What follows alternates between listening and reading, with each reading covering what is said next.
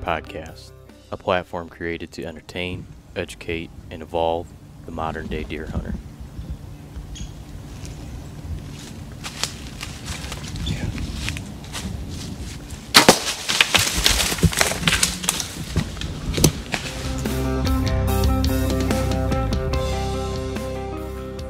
All right, there we go. Now we're up and running. So, couple quick things before we get to our pre-recorded episode here. I was going to start this off today with just looking for a little bit of input on boots. I'm having a little bit of an issue being between like a rubber and a traditional style boot, and I'm thinking about going towards maybe like a mountain style, like a nicer Gore-Tex hiking boot and a gaiter. But I just got some new rubber boots that I'm trying out, and these guys sent these to me to basically get some feedback from, because they're trying to make an attempt at breaking into the U.S. Marketplace for hunting boots. So they make a real rubber boot, and they're manufactured somewhere in Europe. I'm looking up the information right now. I just got these, and first impression of them is that they are quite a bit different than traditional rubber hunting boots that I've been wearing. They're substantially lighter and more nimble. They're come with a heavy price tag, and I'm sure that they'll find their market. Or they might have to adjust a little bit. But the increase in price, you can see it when you look at them. You see how they're tailored. They're made out of natural rubber, not vulcanized rubber, which makes them, I guess, a completely different animal. But I found them to be extremely comfortable. I just got them. I've been wearing them for about a week now. I'm pretty impressed. I'll tell you exactly which ones I have. You can go online, take a look at them. They're $330, so they're about twice the cost of, I think, the last set of Alpha Burleys that I bought. I paid $130. They were like a year old. These are $200 more than that, but they're a different boot.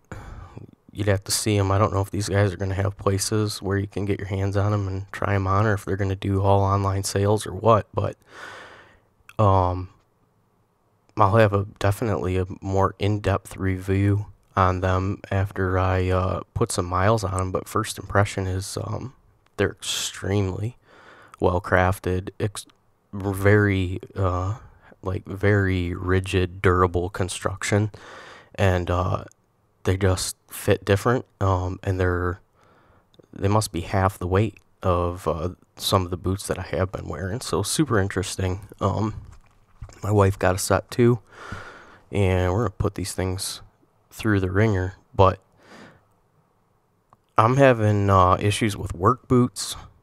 Like, I need a set of good boots, and I was trying to think of if there would be something that I could work in all day, like a kind of a work boot, tennis shoe, hunting boot hybrid, because my set of work boots that I buy is $230, and it looks like you're going to pay north of $200 for a good set of hiking boots. So you're getting to like $450 in boots. That's pretty excessive.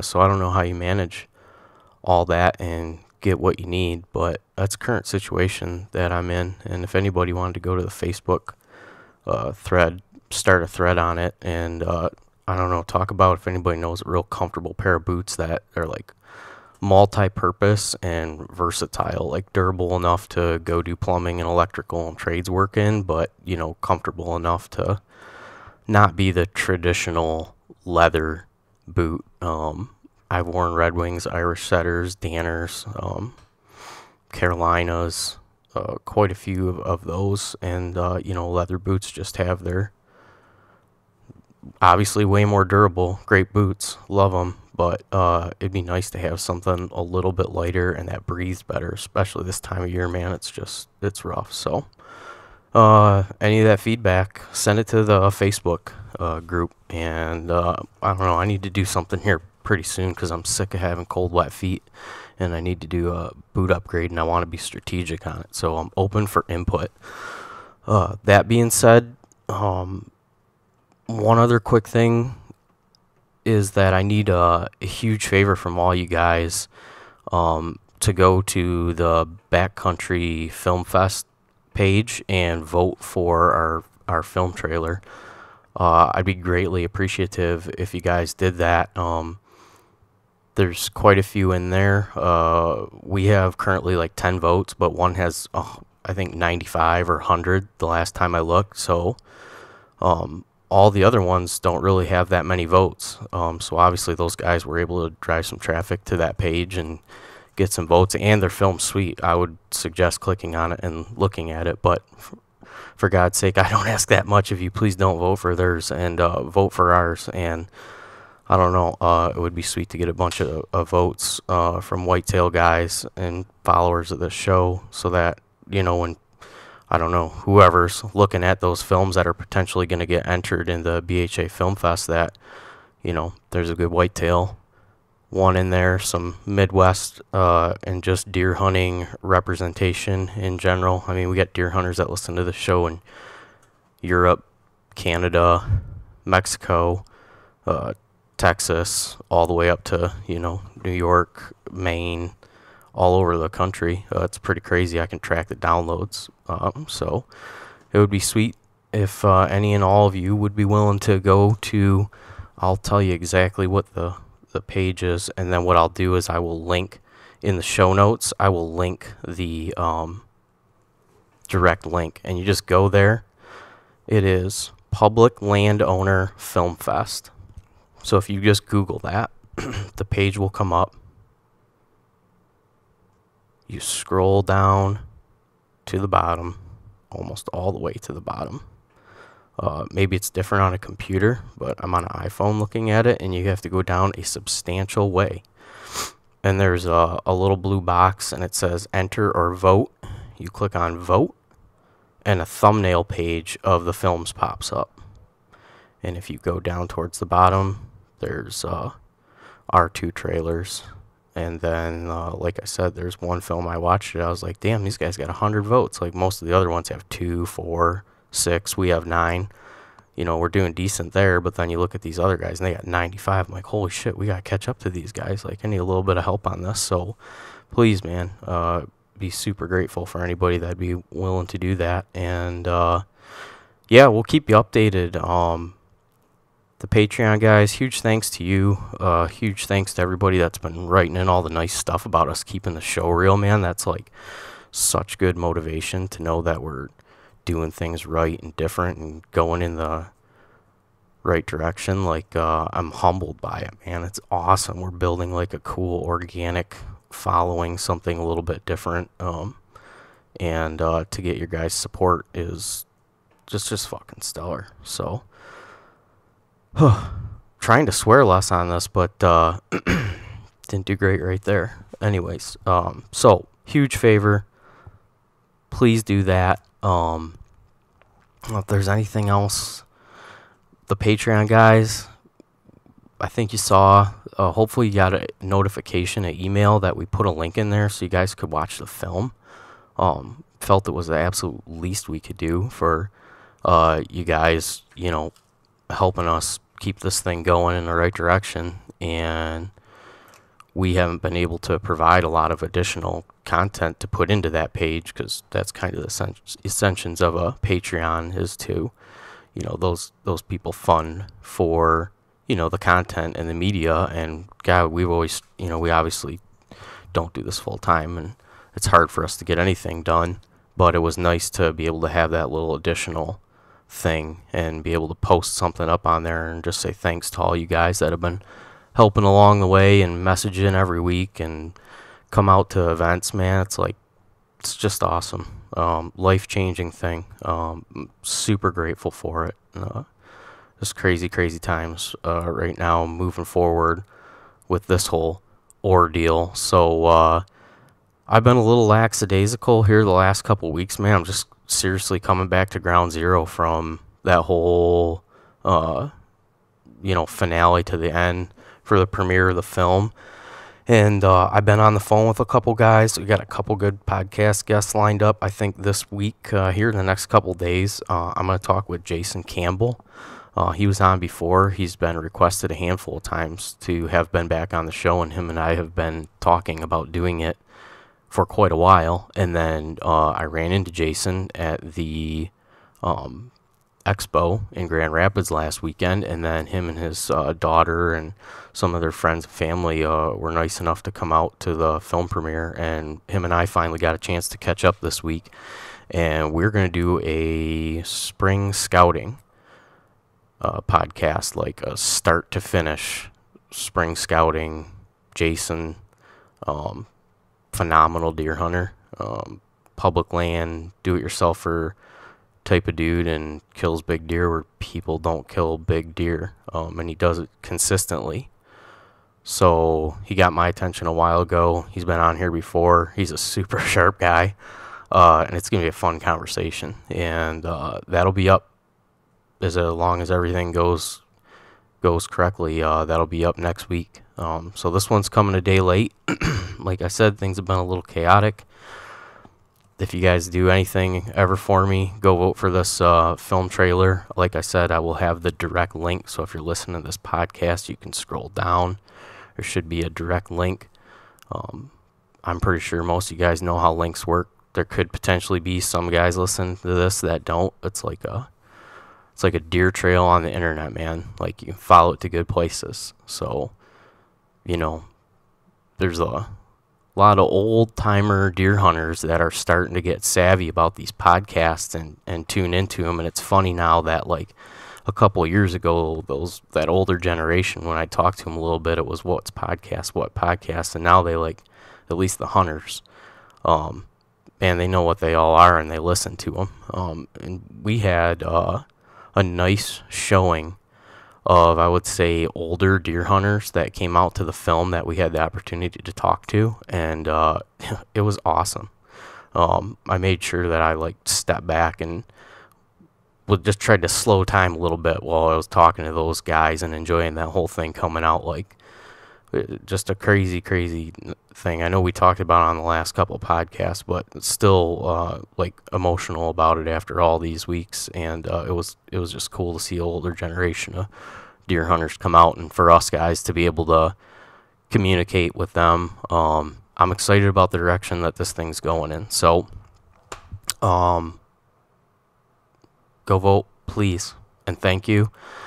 I hope your week goes great. This podcast I recorded here last week with my friend Ali Juten. She is a freelance journalist, a young female hunter that lives in northern Minnesota on a cattle farm.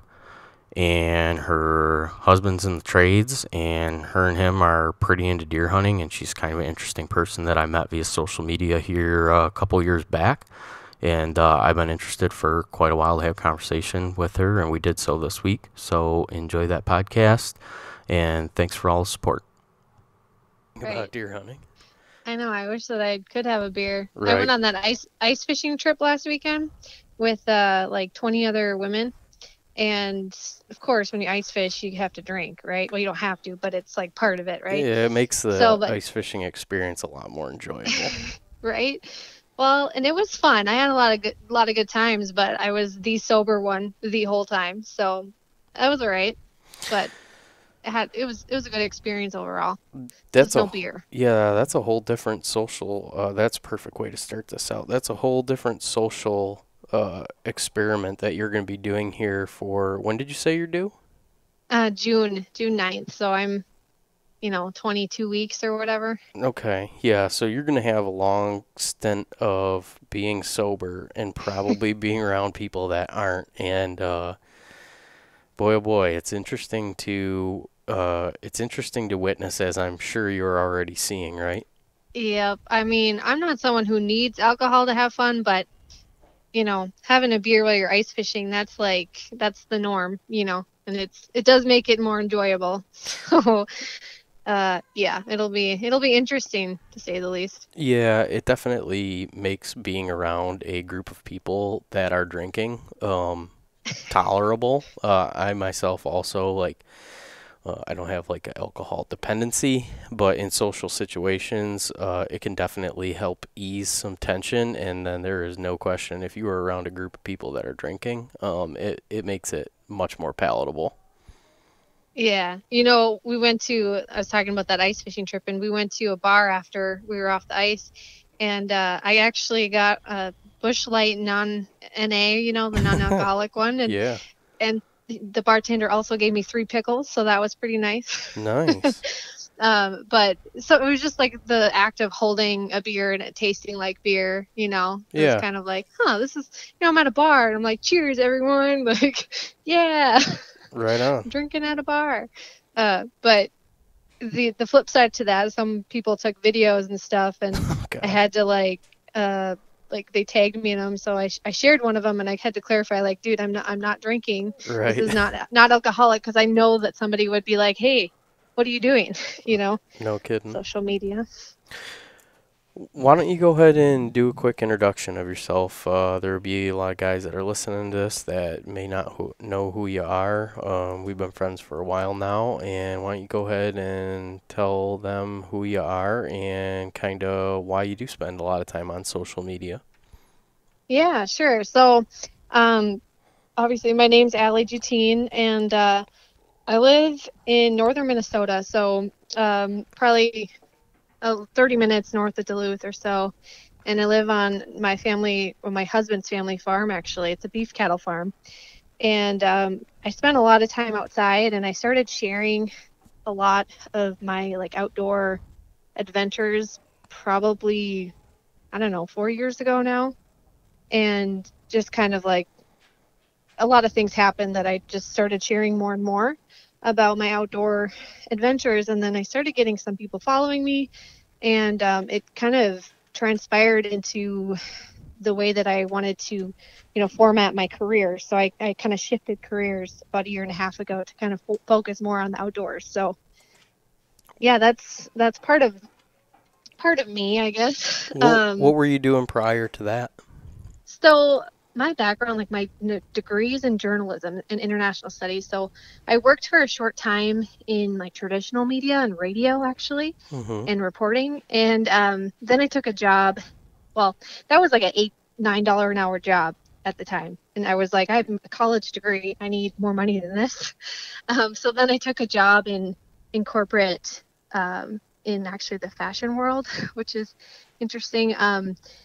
In Duluth here, there's a company called Maurice's. That's where the headquarters are, and it's a women's fashion retailer. And I worked in store operations. I was operation and content specialist, and so I handled internal communications for like 1,000 stores. Did that for about 4 years, and then, like I said, a year and a half ago, I left that job, and basically, I wanted to go out on my own. I was freelance writing a little bit on the side, but you know, now I still freelance write as a journalist, but then I also have a business LLC called Empower Outdoors, um, which is also the name of my podcast. But I work with small businesses basically in the hunting and shooting and outdoor realm, everywhere from creating content to copy, managing social media accounts, uh, creating websites, working with influencers, blogging, email marketing, just a whole gamut of things. And yeah, I love it. It's interesting because a lot of small businesses in the outdoor space don't really have a full marketing team, so that's kind of where my business fits in. It's important too, right? I've found a lot of times smaller businesses in the outdoor industry may have very superior quality products and customer service over a large company that sells a competing product, but because they don't have the marketing and the branding budget to actually get that out to people, a lot of people, that company will go and fly under the radar. Right. It's awareness, getting your brand out there. And like I said, a lot of companies just don't have the resources to hire like a team full time. So if there's, gaps that they can fill in using a service like what my company would provide, that's where, it's kind of a win-win for both of us, I guess. So, Right. yeah.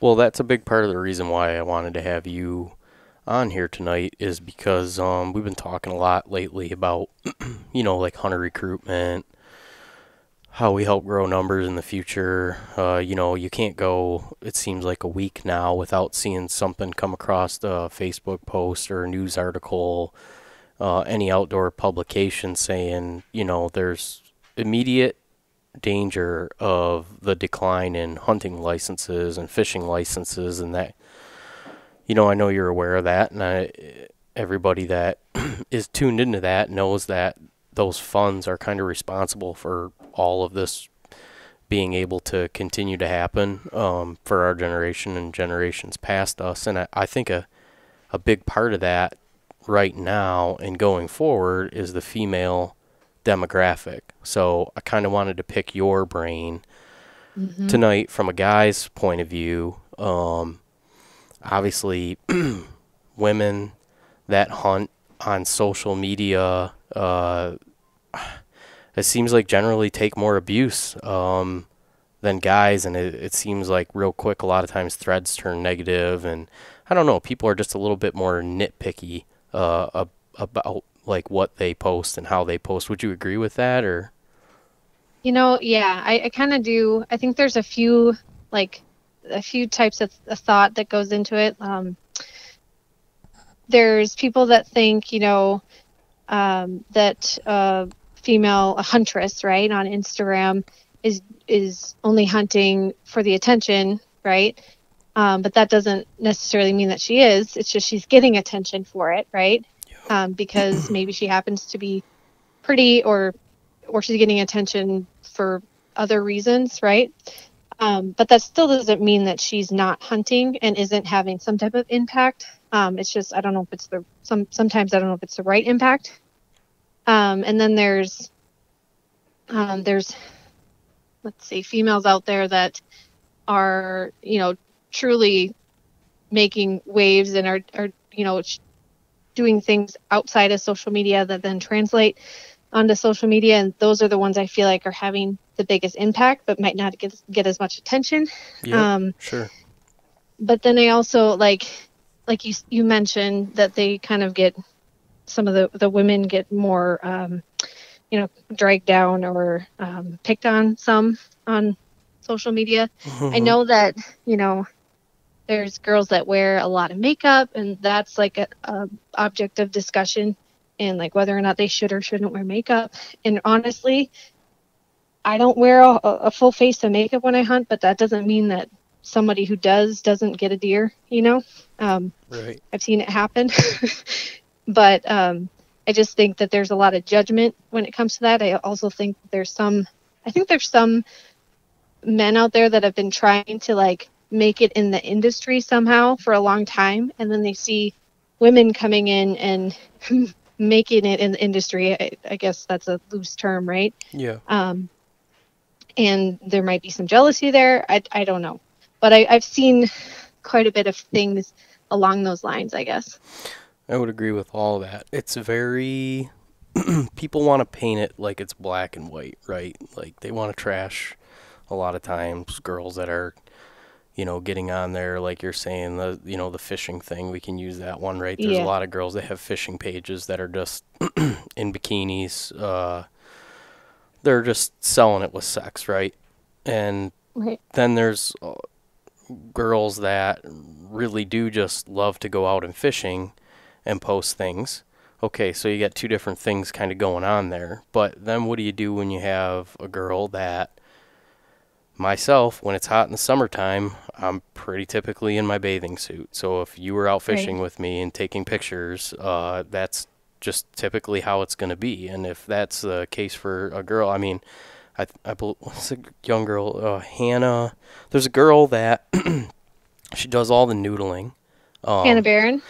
yeah, right. I met her actually recently. Yeah, so I would never jam my hand in a catfish hole and let one of those things bite me. So she's walking the walk even more than what I would. But I mean, if you go to her page, yeah, you're not going to go more than a couple photos of seeing a picture of her in a bikini. She has a huge following, but you can't. Right. I don't think it would be fair to sit back and judge her based on that and say, well, she's so there's just so much gray area Yeah. and so many variables, and every single one of them is case to case. And yeah, I feel like real quick, guys, girls, social media in general, but like I said, it just seems to be amplified on the female side. And I don't know, is all of that exposure positive? I mean, you just touched on it. Like, is Yeah. some of it hurting? Like, okay, I have a young niece. Like, there's things that I do and don't want her to do when she gets of age and is posting things on social media, right?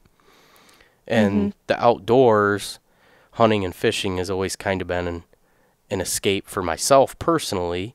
And I would think it would be for young people going forward to kind of get away from, I don't know, just not necessarily social interaction, but not have to listen to other voices and you just kind of get out and relax and decompress. And now it's all tied in with social media. So I feel like, especially when she gets, you know, to be 16 years old, it's going to be even more amplified. So I don't know, is all that exposure good? Is it helping bring new people in? I mean, at the end of the day, is it selling more gear and licenses, or Right. is it hurting? That's actually I pitched that article that you're talking about recently to a publication. I'm waiting to hear back, so I'll let you know when that Oh, right happens. on. But yeah, that's actually a question that I have too, and I want to put some kind of surveying and a little bit of science behind it. Mhm. So this will be my general, reaction to what you're saying. So first off, you mentioned like the ladies were the Hannah Barons of the world that are catfish noodling or whatever, and you see her in her swimsuit. If that were me and I was doing that and I had a hot bod like that, honestly, I mean, well, I don't usually pose in my swimsuit because I live in the tundra, so there's like 2 days a year when I can fish in a swimsuit. But if I was in a swimsuit and caught a fish and got a picture, like I would post that just Right. because I'm like, oh, this is an awesome fish. I'm not going to put on a shirt just so that I can, make sure that it's okay for social media. You know what I mean? Like I don't play that game either. But the other thing that you asked was, you know, is this all this attention actually helping the industry or, getting when I say industry in this sense, I'm saying, license sales, right? Yep. I don't I don't think that all of it is helping, but I know from just my own, little social media page that I have, I've had other women reach out to me saying I'm inspiring. Does that mean that they're going to go out and buy a hunting license? I don't necessarily know, but if if I can inspire people, or if other women are inspiring others to, go give it a try or like pick up a bow, or because for me bow hunting is what got me more and more into hunting because I liked Mhm. shooting my bow. Um, so I could see it being a gateway, but I don't think it's like a direct. I don't think it directly affects it, but it could be a funnel. You know what I'm saying? Sure. Kind of a funnel to getting people thinking about the options of hunting, and I think it does have an impact, but I guess it just depends on you know what kind of an audience. Like if it's a bunch of a lot of women in the outdoors have a lot of old men following them, to be honest. So, like, if it's a bunch of old men, they're probably either not interested in the hunting part, or, it really depends on their audience too. Yeah, So, yeah, you can. I'm sure if you could look at all the followers on those accounts when you go to some of them when they have 100,000 yeah. followers, and you can clearly see why. Right? It's basically like a swimsuit catalog or whatever. But I mean, it's been going on since back when we were kids, that with calendars, and now it's just social media's Now amplified. it's for free. Right. Exactly. But yeah, I don't know, from the female point of view, from somebody that's as invested in the outdoor community as you are, I'm sure there's a level of annoyance to some of it, because you can kind of see right through and see what they're getting at. But like I said, there's just some gray areas with some people, because maybe that's really how they live their life and what they're doing, and who's to judge them if they love hunting and fishing. I mean, people that, especially on social media, right? People are pretty quick to judge, but Right. Well, because I think my perspective, because I'm not an old perverted man, I can kind of see through some of the like the accounts that are like in it for the right reasons, or some of them are just like pretty girls that are badass hunters. They can't help what they look like either. So it's like, cool, they have a big following.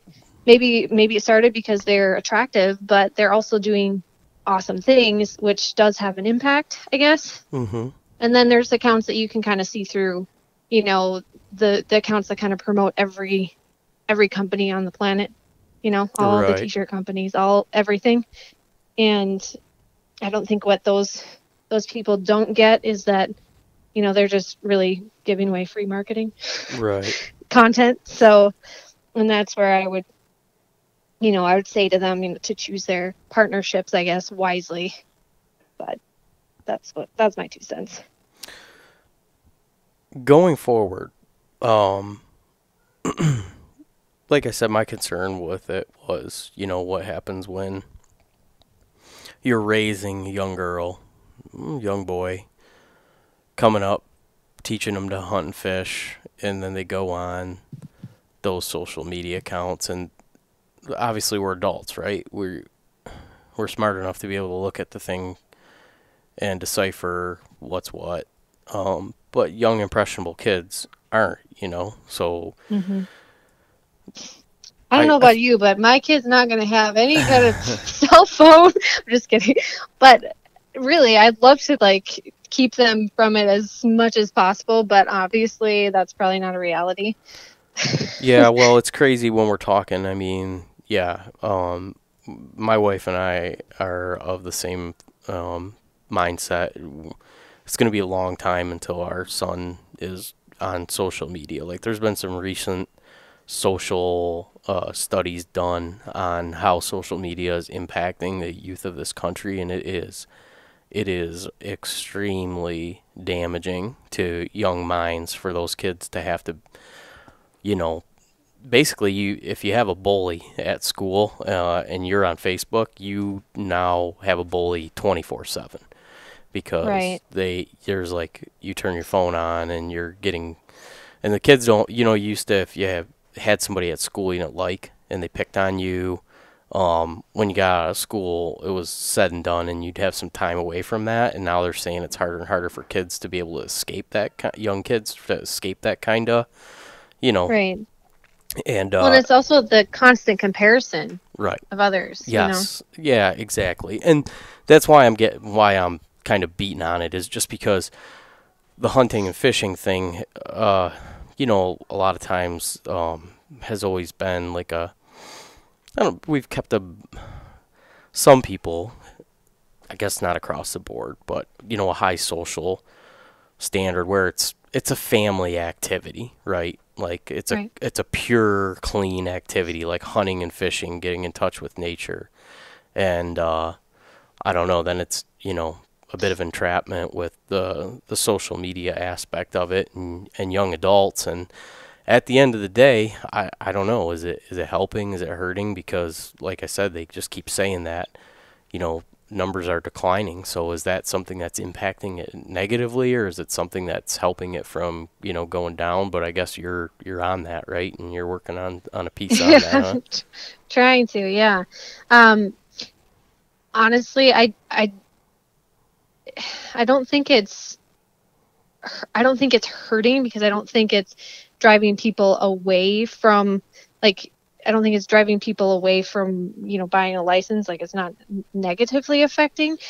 The reason that it could maybe, leave a bad taste in some people's mouth is the people that are meat eaters but don't hunt, and then they see certain images that are a little bit more, I guess, in like when people are really in their face, like not kind of disrespectful type of hunting images, I guess. Mm-hmm.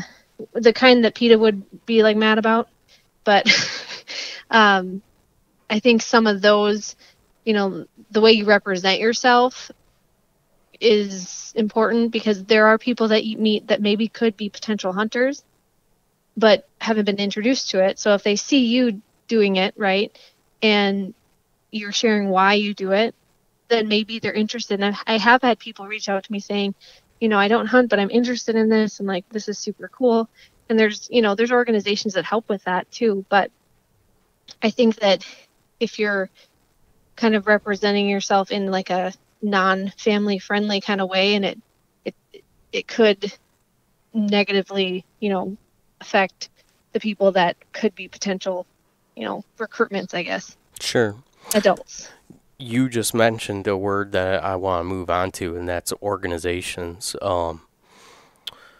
Is there any groups that you're involved with that are like female specific for like younger girls that are coming up, or not even younger girls? Like, well, right, a lot of talk right now is trying to get later onset adults in. Like, so let's take a girl that's 28 and she didn't grow up in a family that hunted or fished, and she didn't have any boyfriends that were into it, but she does see something on social media and it clicks with her, and she's like, God, I'd really like to try that. I mean, do you personally have any involvement in? I mean, I know there's a couple good ones out there, but like from the female perspective, is there some good support groups and some help for women that do want to get into the outdoors?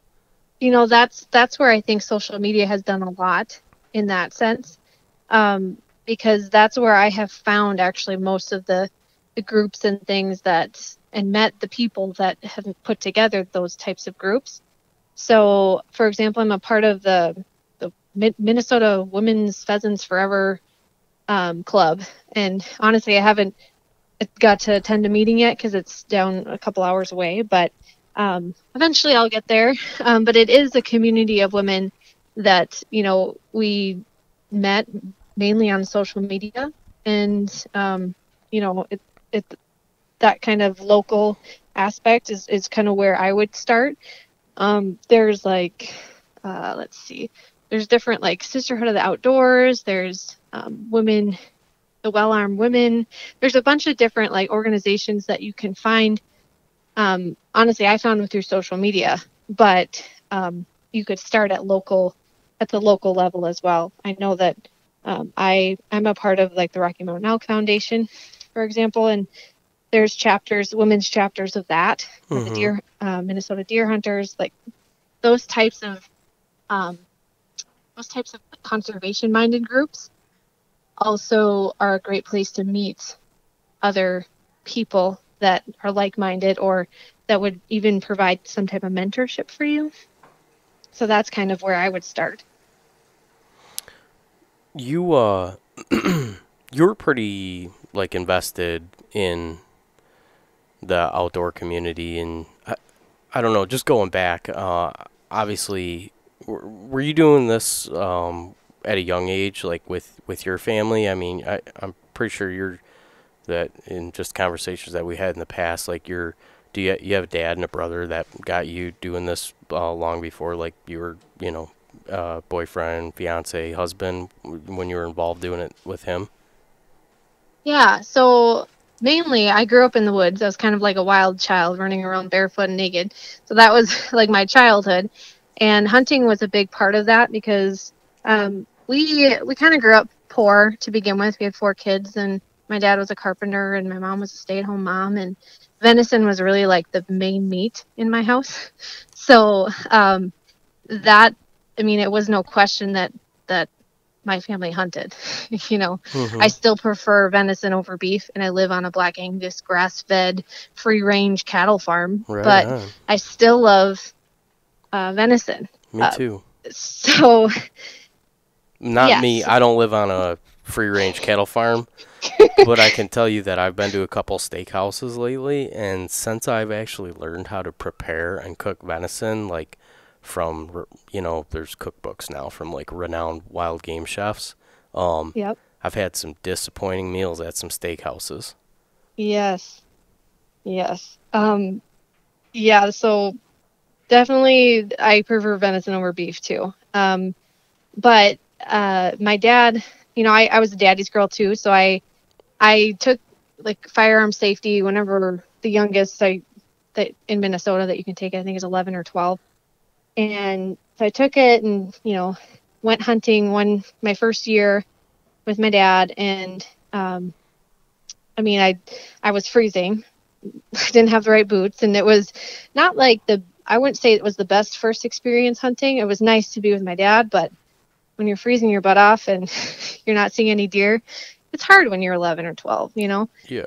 Um, but we actually left the stand, and it was the last weekend. And so my cousin Phil, who I actually do a podcast with now, he and I went out like squirrel hunting, and it was like that was actually way more fun than deer hunting to me at the time because we were, spot and stock, squirrel hunting and listening for them, and it was like my first like real hunting experience, you know. Um, so that was pretty impactful.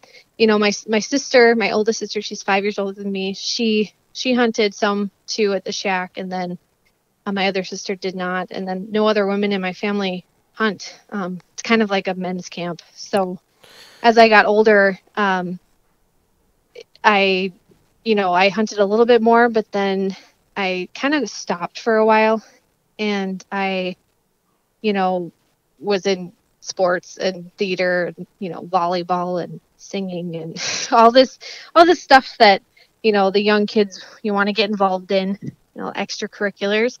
And then I went to college and went to a pretty agricultural type school. So there's a lot of country folk there, which was cool.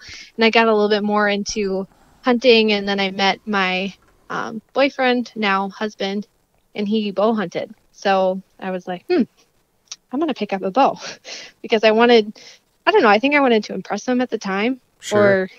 or I don't know what it was. I just was like, well, I've always been that way. Like, well, I'm going to do it. I want to do something, so I'm going to do it. So I bought a bow. It was secondhand, and it was like $200 or something. It was a mission, and I learned how to shoot that. And then I went hunting my first year that year. So that was about 7 years ago, and I was hooked ever since because I think it was because I just loved shooting my bow, and Mm-hmm. then it was an activity that my boyfriend and I could do together. We didn't sit in the same stand or anything, but definitely was like a date night, but separate. Right. Yeah. Yeah. No, I get that. I mean, it's tough for us now, just the pace of life, but we love on like, when the weather's nice to be able to sit out in the yard and my wife and I to shoot our bows, it's yeah, it's just an enjoyable thing to do. It once you're set up, it does, you're not every time you do it, you don't have to pay to do it like you do to go out to dinner or go to a movie or something, right? You can just Right. go out and go out and do it. And so I mean, you're doing like elk hunts now and stuff. I mean, you're not really like it's not like a passive hobby for you.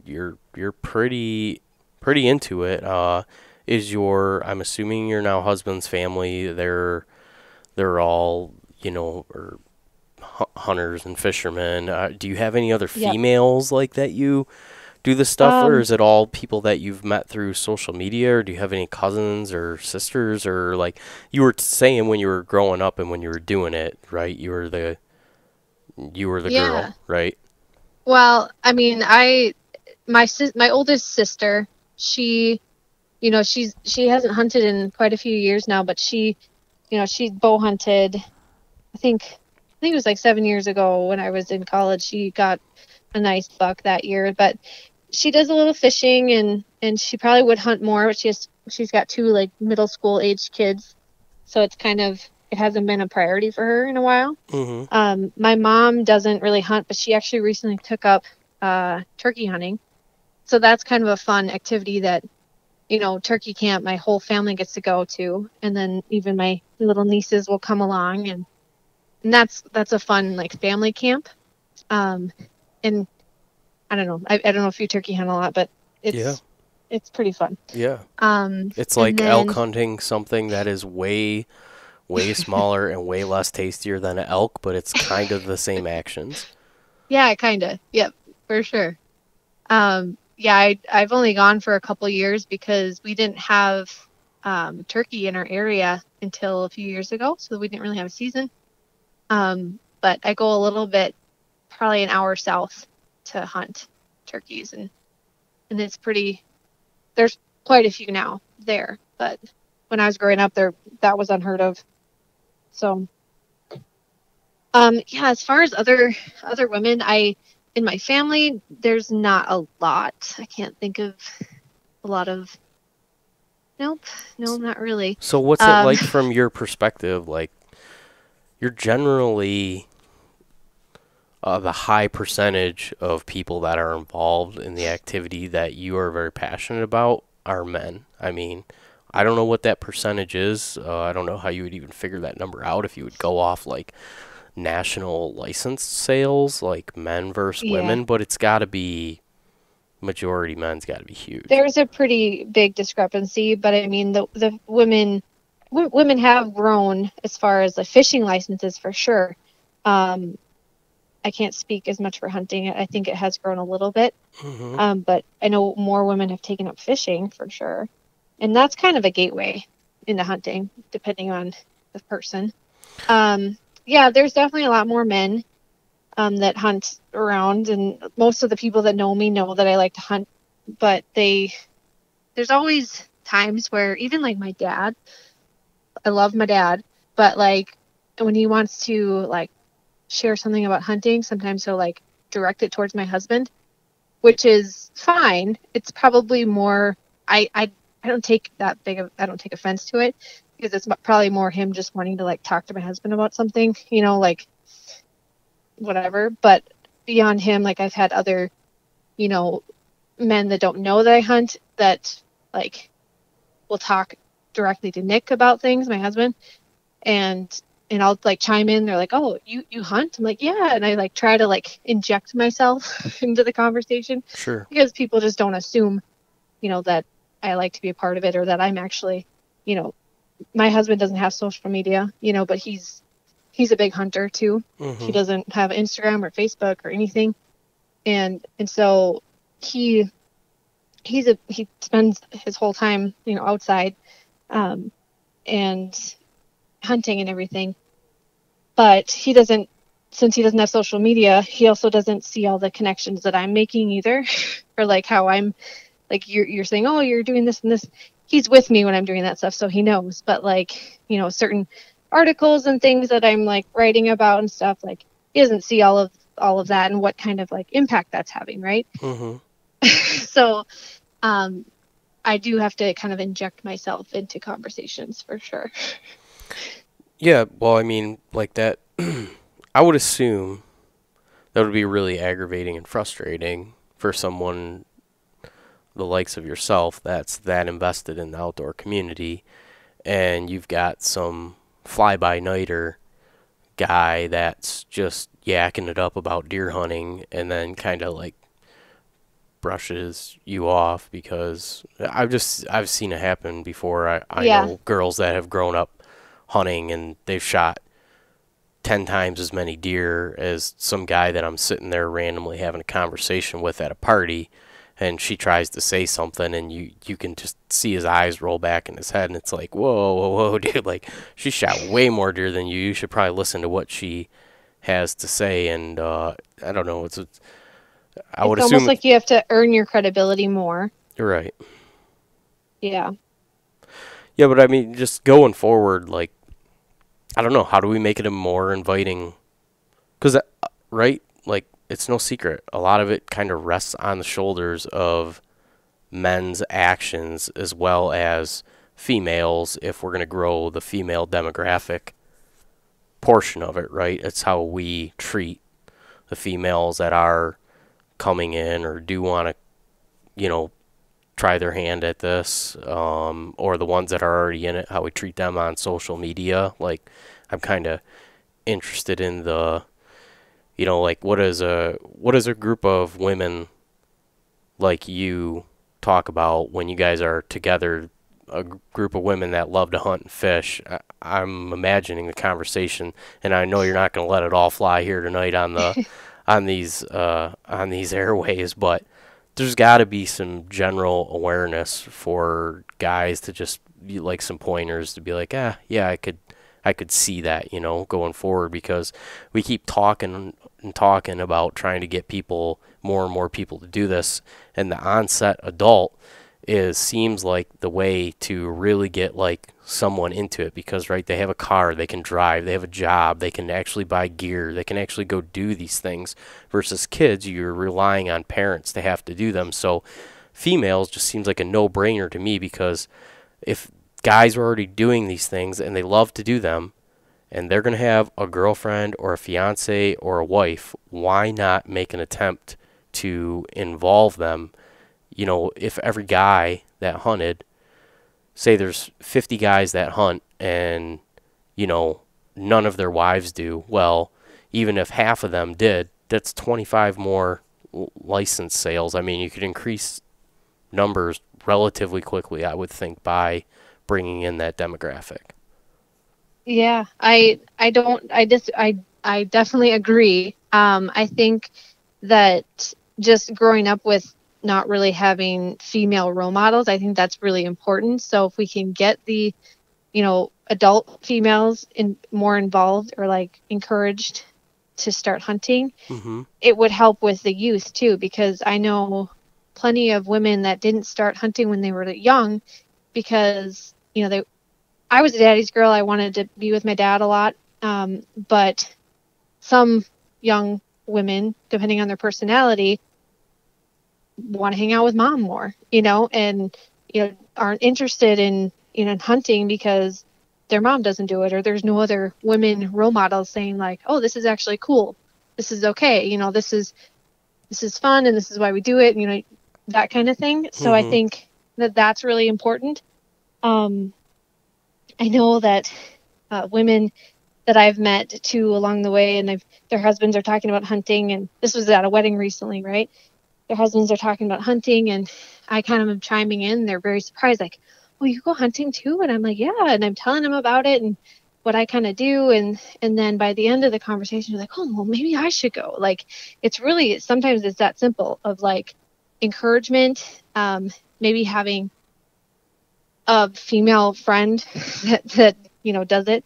But as far as for men goes, for men, like to encourage their wives or girlfriends or other women in their lives to get hunting, it's about patience for one. Like, you can't expect that they know anything. I mean, you don't want to treat them like they're stupid, because they're not. No woman wants to be treated like they're dumb. But there's patience that's involved for sure. And also, like, I think I'm losing my train of thought here, but also including them in conversations, and like trying to teach, and also not making them feel stupid, especially like if they're coming to this shack, or you're hunting, and all the guys are talking about something, and I've been in that situation where I don't want to chime in because it's like, am I infringing on their guy time? Like, try to like include them in the conversation, or like, don't make them feel dumb if they don't know the answer to something, if they're new to it.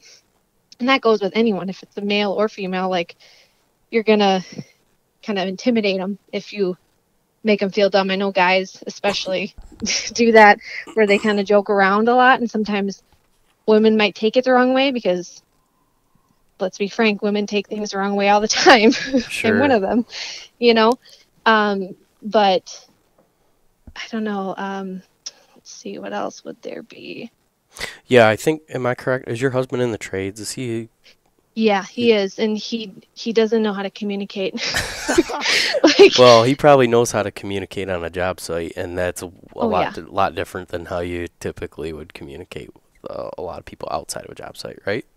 Yes, exactly. So he's an electrician and a farmer. So that, like, we've figured out a way to communicate, but him and his family, they're such like hard workers, and they're all like trades people. Mm-hmm. And so they don't even need to talk.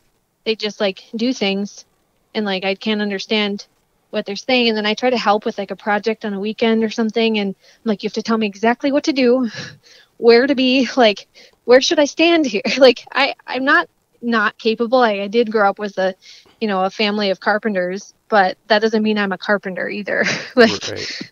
so it definitely is something where you have to teach, you have to be patient, and like, especially if there's like a group of women. Like, I've gone on women's trips. So I went on a women's elk trip a couple years ago now, and it's a lot different than being at the Minnesota deer camp, for instance, where it's like all men, because we like to drink, but we like to giggle, we like to dance, we like to like be girls. And that's what's awesome about it, because it's very like empowering to be all women together, and just not have to worry about you know uh, what Being men judged. think of you, kind of, or being judged. Not that all guys are judgy, but it's just the male female thing. Like, Right. sometimes you don't know how the opposite sex is going to react to you know that hunting is like their sacred time, and maybe the way you see hunting, like the way you enjoy it when you're not like when you're in the shack or in the tent or whatever, isn't the same as how they enjoy it, I guess.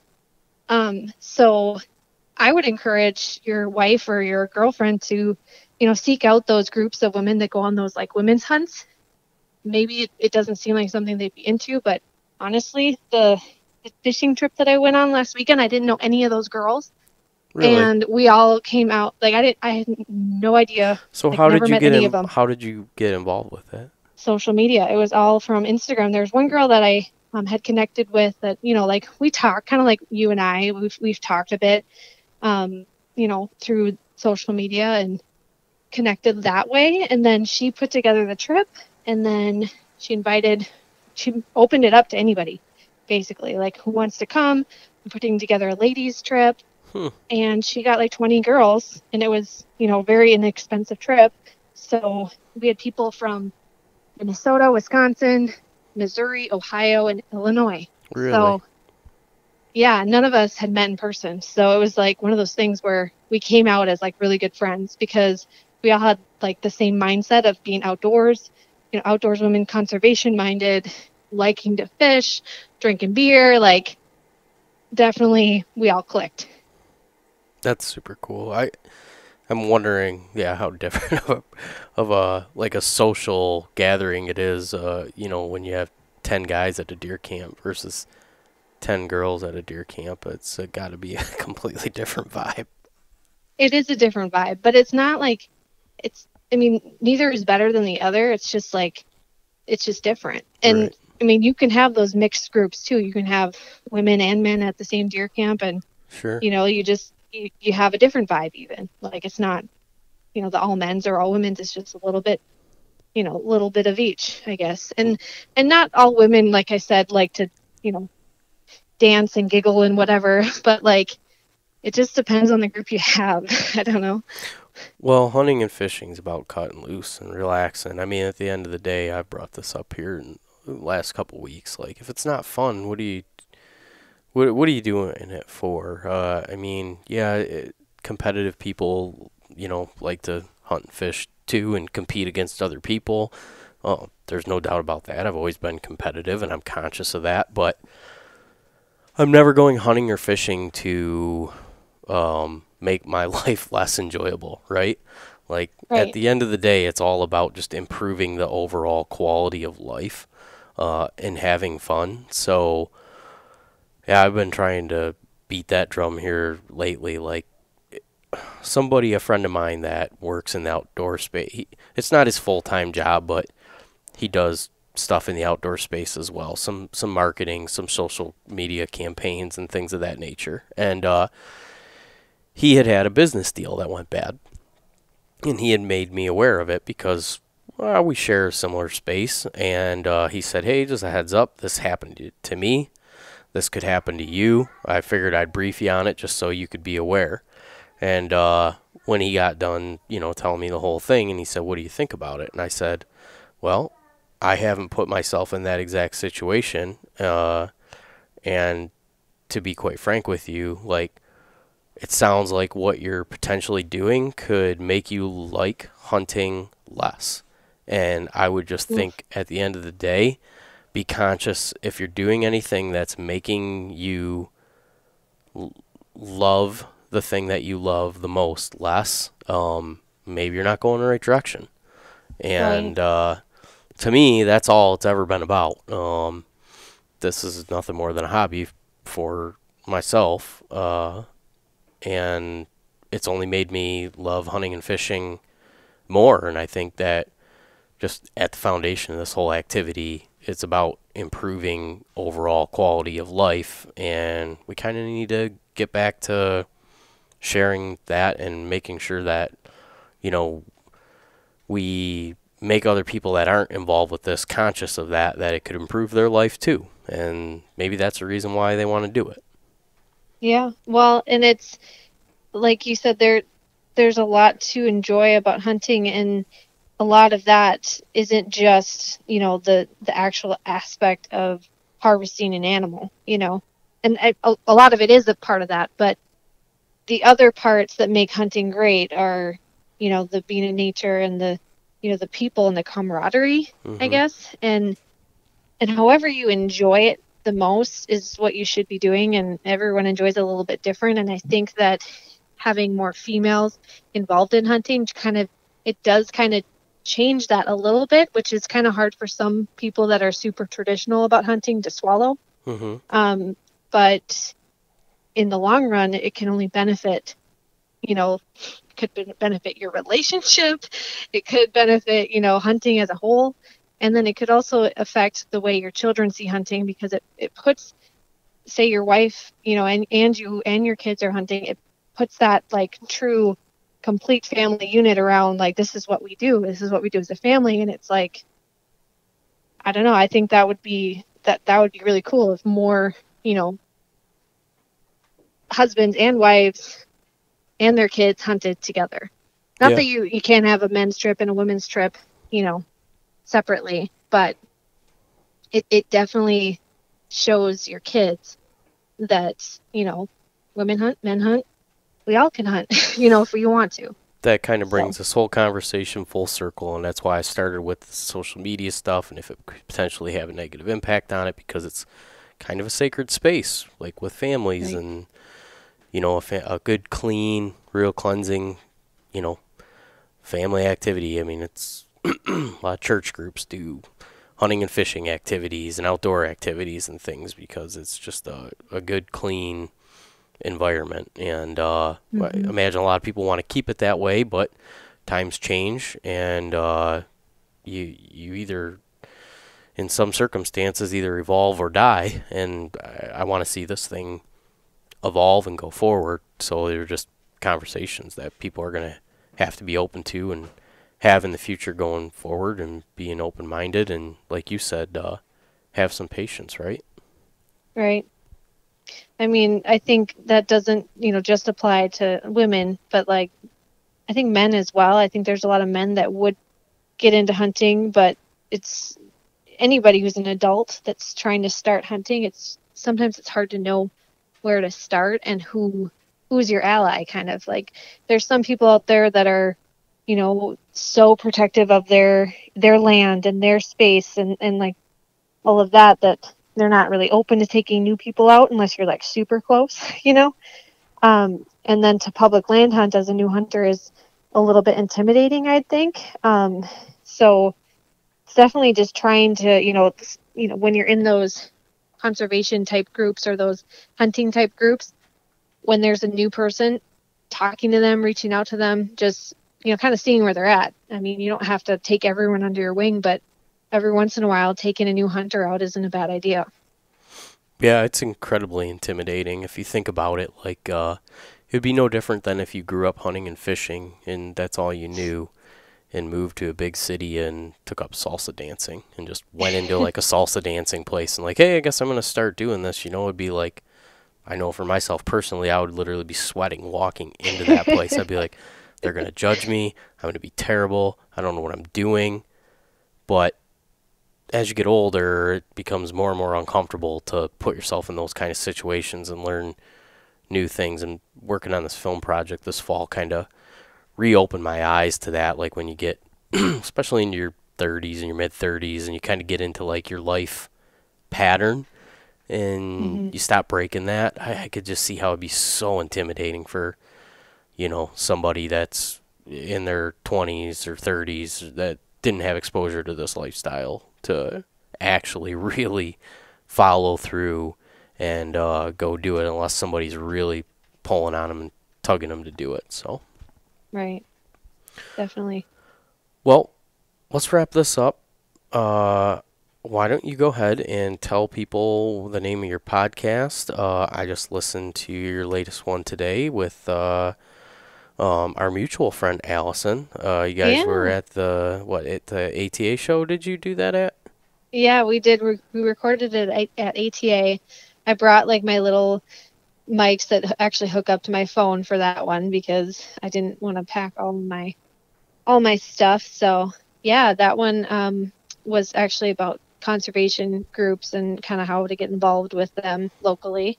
But my podcast is called Empower Outdoors Podcast, and it's really kind of a more of a beginner's guide in some ways to hunting and fishing. And um, we have guests on the show, but we also like a lot of people that share stories of, you know, hunting and fishing and how they got involved and what they're doing, and a little bit of how to in there as well. But a lot of it is to kind of inspire and try to, get people interested in hunting Mm-hmm. and the outdoors. So And do you have a website where you host that or where people can find that as well as maybe some of the stuff that you write, or is it just through your social media platforms? yeah, so my website is aliupnorth.com, and that is where you can find like my blog posts, some of the work that I've done, and then also my podcast is there too. So it's right on the top navigation. It's Empower Outdoors on that website. You can also, follow me on Instagram or Facebook. I have both. Ali Up North is my, you know, my Instagram, but then I also have the podcast one, Empower Outdoors. So either one of those, they're also on Facebook as well. So Well, I greatly appreciate you taking the time to sit down tonight and have this conversation with me, and I say we do it again at some point here in the future, and maybe we can get more into some specific things about whatever deer hunting or pick your brain on some of the. You have any like big hunting trips coming up planned or anything here in the new that you're taking on in the upcoming year? I mean, you're gonna be a mother coming yeah, up. that'll be something. Yeah. Well, actually, in March, I'm heading to Florida to go turkey hunting and hog hunting. And then in April, I am turkey hunting with my family. So I'll Okay. be pretty pregnant by then, but it'll be interesting, like I said. But you're gonna be Um, keeping after it, huh? and I'm going to be, yeah, definitely. I'm going to be trying. So I have never turkey hunted in Florida before. So that'll be, I think they're Osceolas, I think. I'll have Yeah, I to do a believe little bit more I believe research, you're but right.